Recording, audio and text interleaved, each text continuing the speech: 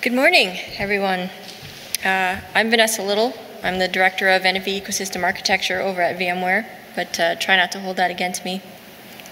I'm going to talk to you today about some of the gaps in using OpenStack for multi-access edge computing and distributed architectures, or MEC architectures.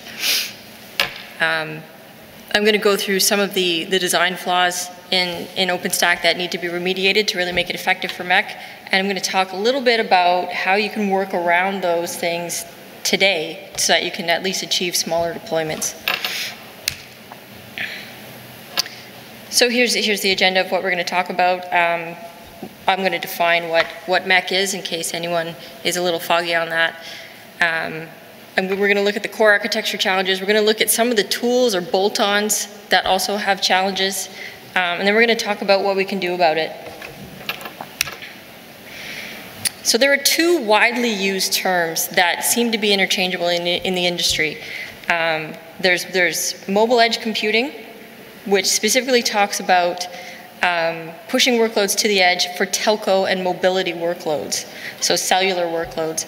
And then there's multi-access edge computing, which is what I'm really more focused on in this lecture today.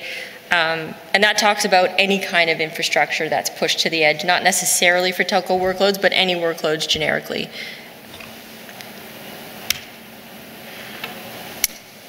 So when you look at mobile edge computing or multi-access edge computing architecture, what we're really looking at is a centralized control plane where your orchestration lives and your core Vim components live. And then you've got these edge data centers. And an edge data center could be as small as one node. It could be a cell phone. It could be a connected car. Or it could be a micro data center.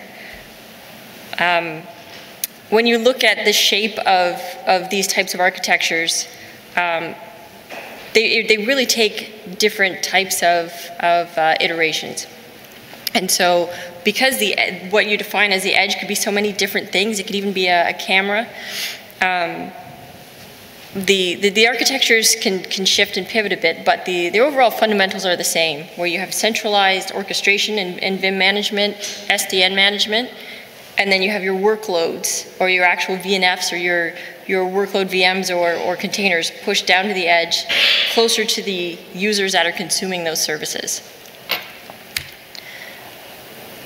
When you look at what the use cases that people are looking for MEC for, particularly in the telco space, these topologies get really massive. And so when you're starting to look at things like 5,000 edge clusters that are all centrally managed by one node, you start to notice some of the cracks in OpenStack as it is currently built today in being able to manage those types of architectures.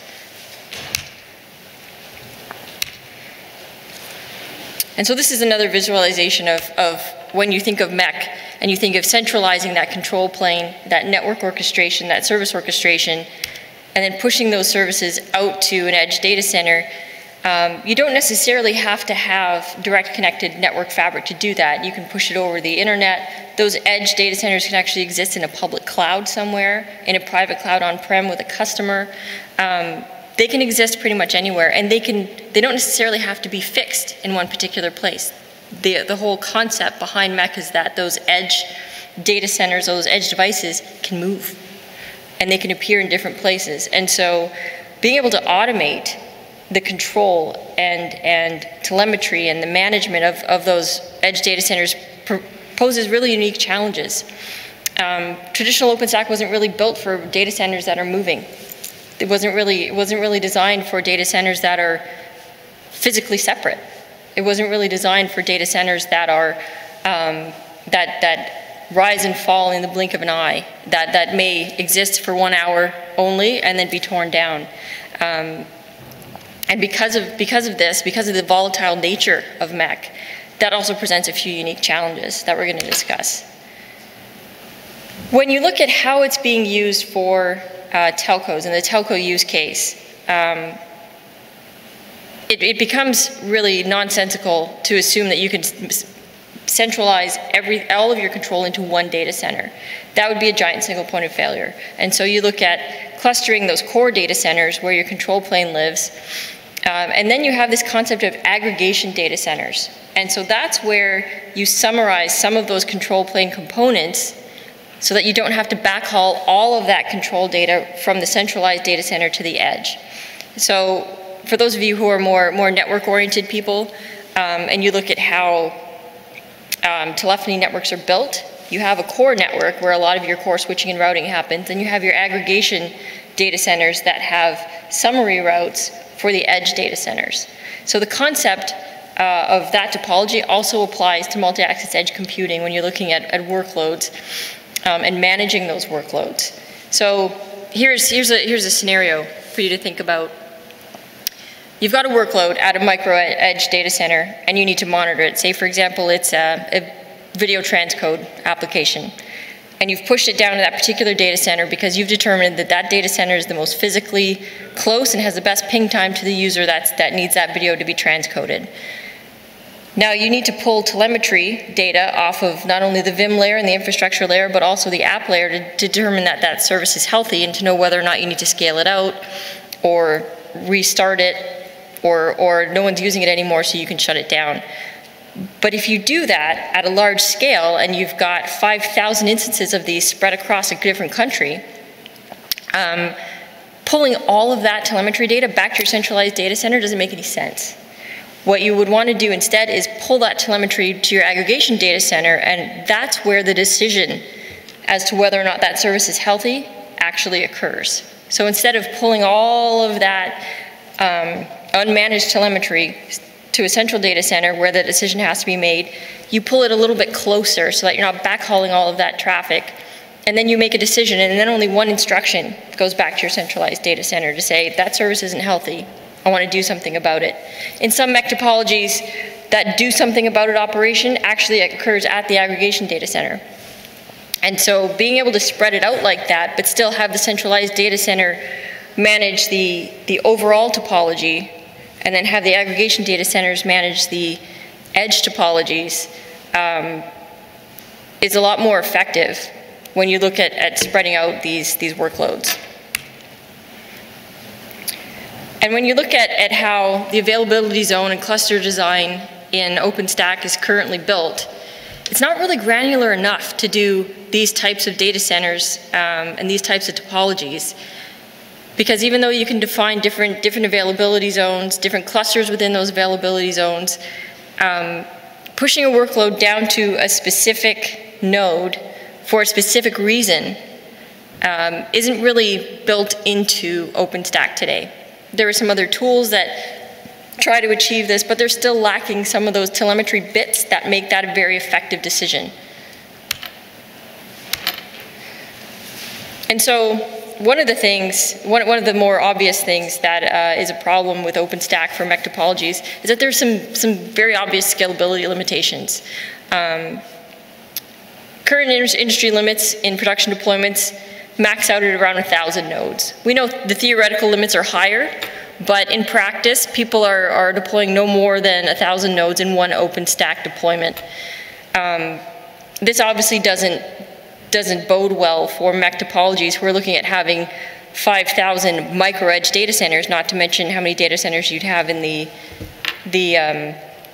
aggregation layer as well as the centralized layer. It's just simply not enough nodes to be able to build those types of topologies. Storage over WAN is way too sensitive to latency and packet loss. And so being able to manage your storage the way you typically do in an OpenStack cloud isn't really feasible over these architectures, and so you have to kind of break it and have different storage pods defined in each location, and it makes the administration of those a little bit onerous. When you're looking at over 500 hosts and 15,000 VMs in one region, but then you also have multiple regions within the same topology, it's really bumping up against the limits of what OpenStack is currently capable of today. So let's talk a little bit about why that is. One of the things that is a big issue is the image storage issues. So if you need to deploy a workload down to an edge data center, you don't really want to backhaul that image file all the way from your centralized data center right down to your edge. some of those images can be quite large, and if you do it often enough, if you're actually having very volatile workloads pop up at the edge, which is one of the core premises of MEC and the whole MEC topologies, pushing an image down every time you need to do a deployment becomes really ridiculous. It'll eat up all of your bandwidth, and it really makes the MEC topologies not financially viable. And so to get around that, what you can do is put a glance image store locally, either at your aggregation site or right down to your MEC edge site. But now what you've done is built a whole lot of unique glance image stores that you need to keep in sync. So now you have to deploy some tools to keep that in sync. Assuming, of course, that you want to keep it in sync, because you might want to offer different versions of different images at different locations. When you start looking at some of the regulations, particularly in North America, around where you're physically allowed to supply certain content, now you're getting into a really complex mesh of how you manage all of your images. For example, what if you had a CDN network that shows local football games? In the United States, there's blackout rules that say that you can't actually distribute that content within a certain radius of the stadium. So being able to make that decision programmatically and manage all of those different image files becomes pretty complex and pretty difficult. OpenStack doesn't currently have any tools out of the box to give you that capability. In order to achieve these multi-access edge computing architectures, SDN overlay networking is a must. There are a lot of people who have been achieving a lot of proof of concepts by using ODL and influencing some of the physical devices between the centralized data center and the edge data center, and that's great on small scales, and it works really well on small scales. But when you want to start looking at building a full layer 2 mesh across 5,000 different data centers, being able to do that with ODL alone is not feasible. I don't even think it's possible. But I challenge the room, if anyone's actually pulled it off, I would like to hear more about it.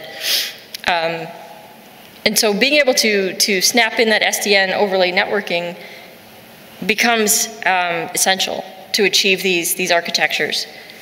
And then being able to orchestrate that SDN overlay networking becomes essential, because it's not feasible to manually manage a network of that size by doing all of that configuration by hand. You need to push that either to an orchestrator or some sort of automation like Terraform or like one of the NFV MANO solutions to be able to pull that off. It's not trivial. And the biggest and most fundamental flaw in OpenStack that makes the MEC architectures not necessarily feasible is the bus-based architecture. RabbitMQ has some serious limitations around latency. And if you start to push those components further and further apart, strange and interesting things will happen to your OpenStack cloud. If the RabbitMQ bus has more than 2 milliseconds latency, you're going to see some odd behavior, and you're going to start seeing failures in your cloud. But when you're pushing physical infrastructure, possibly thousands of miles away, even having a really robust network between them, you're likely to get more than 2 milliseconds latency. And so having those control components centralized no longer become feasible. And what you end up having to do is have little OpenStack deployments all over that need to be centrally managed. So now, instead of having one OpenStack deployment that manages 5,000 micro data centers, you have 1,000 OpenStack deployments that each manage 200 data centers. But now you've got all these OpenStack instances to manage and maintain and push images across and roll up telemetry from and be able to migrate workloads from one instance to another. Now you need to have an orchestration layer that can do that. Even some of the more sophisticated MANO layers can't really manage infrastructures that large right now. Some of them boast that they can, but in practice no one's actually been able to pull it off yet. And so that's a real challenge with OpenStack, is this bus-based architecture. But that is so ingrained into the core fundamental way that OpenStack is built, it's very difficult to work around. And so the only workaround to do that is to just have more OpenStack instances distributed closer to your edges, which is not necessarily feasible. So as I just mentioned, the orchestration models and the tools, they're not really good enough to pull this off yet. when you start looking at intelligent workload placement and being able to gather all of the data that you need to make a decision about where to place your workload, current orchestrators don't even have that type of thing in their data model. For example, if you wanted to push a workload to the data center that has the lowest ping time to the user, none of the orchestration data models currently have this built in, so that if you wanted to model that service, that whole concept of ping time doesn't even exist in the data model. And even if it did exist in the data model, there's no way to actually pull that data out of OpenStack right now. There's no tools, aside from adding bolt-ons or additional things, or writing some scripts, or having some various monitoring tools added on to get you that data. And so intelligent workload placement, which is like a core tenet of MEC and a very important factor, is not even possible with the current infrastructure today. So what do we do? What do we do instead? I think we've beaten OpenStack to death. I think I've said a lot of really nasty things about OpenStack. So what's the solution? There's a number of different paths that we can take here. One is to start adding those features that we would like to see in OpenStack, which, as I mentioned, is going to be really difficult because of the way the RabbitMQ bus works. Pulling that out of OpenStack and replacing it with something that's a little bit more distributed is kind of akin to changing an engine of a car that's running on the Autobahn. It's not necessarily a great idea because of how much change it would impact into the code base. A lot of people say containers are the solution for MEC. So if we just use Kubernetes and push a bunch of Kubernetes clusters down to the edge and find a way to central manage them, everything's going to be fine. In practice, there aren't enough applications that run in Kubernetes to make this feasible, especially in the telco space. And so when you're looking at how do you push these workloads to the edge, and even intelligent workload placement in Kubernetes is not really there yet. That whole concept of latency and ping times doesn't exist in Kubernetes either. The only way you can get around that is by just deciding to spin up a new Kubernetes at that micro data center and then tearing it down when you no longer need it. Well, what you're effectively doing is spinning up a Kubernetes instance every time you need to load an app. That's not really the way it was intended. That's not really the way it was built to work. It would be a nasty workaround and, in my opinion, a waste of infrastructure to do it that way. People that are currently doing it, they're using what I'm calling a hybrid model, where they have some Kubernetes at the edge, they have some VMs at the edge, they have some IoT gateways at the edge, and they're using a lot of bolt-on open source stuff that they're manually integrating and making this unique snowflake of an architecture to be able to achieve all of these things and fulfill all of these different needs that they need to do intelligent workload placement, to be able to manage a cluster that's that large, to be able to manage these workloads and push them out where they need to be, and actually be able to determine their service health on day 2 and do something about it when that service health fails. And then the third alternative solution is, let's just scrap all of it and start over with a brand new open source project. And so there's some interesting things that are starting to pop up in the industry right now. Etsy has spun up a whole MEC initiative to be able to start defining what those standards should be, what do those components need to be in an effective MEC architecture, and what do those interfaces between them need to be. And similar to the approach that Etsy took to NFV, they're taking to MEC, and their resolution is start over. This is not an NFV architecture, so stop trying to use NFV tools, stop trying to use cloud tools to achieve this. MEC is something unique, and it needs to be addressed in a unique way with its own type of software and its own paradigm and its own architectures. Starting from scratch in that sense is a little bit scary, because I feel like we might be a little bit behind in that sense. There are some interesting projects like Project Arcrano that have popped up in the past year to try to address these issues and start looking at, okay, what kind of tools do I really need at the edge? Intel built their Network Edge virtualization software development kit to start making some of these apps a little more feasible. And they've started to build in tools that make modeling these apps a little easier to do. But it is, in effect, just an SDK. It's not a solution. It's not an app. It's a toolkit. It's like throwing you a bag of tools and a pile of lumber and saying, okay, build me a house. It's not a house. And so it pushes the responsibility back onto the open source community to say, okay, if these are the standards that are coming out of ETSI and we all kind of agree that this is the way it should be, here's the toolkit I have, well, let's get to it. And that's what Project Arcrano is attempting to do. And I think so far they've had some reasonable success. There have been some really interesting demos at this show, and also at the one in Vancouver, where they've demonstrated some of the things they're already able to achieve at the edge, but it's by no means finished. And the real question of the day is, can we wait for something new?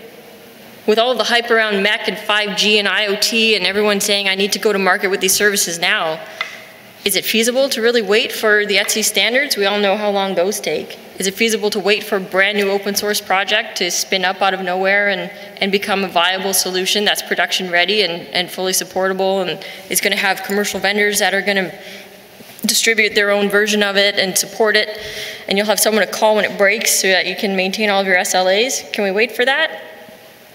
I don't think we can. So what's going to happen?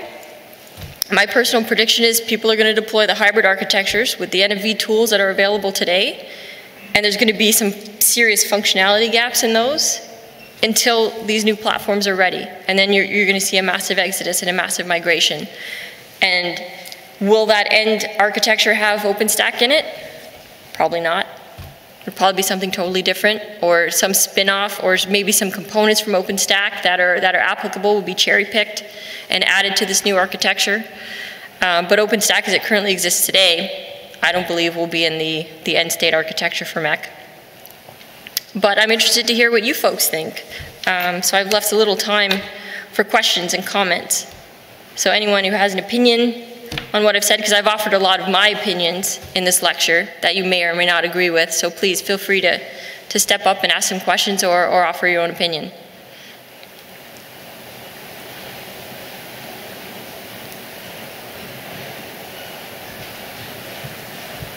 Just onto your last statement that OpenStack might not be the feasible choice for the MEC in the long run. You mentioned one of the solutions might be that the OpenStack clusters would be pushed towards the edge, and they would have some controllers, and they would manage some different servers that are very close from the controllers, be it below 2 milliseconds, just to avoid the problems related to Rabbit.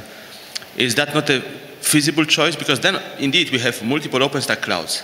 We move the problems a bit away from OpenStack, but that's just the way how to push images, how to push flavors, networks, etc. But I bet that there will be some ways to do that in a nice way. So why not OpenStack? Just asking the question. Yeah, I mean, I agree.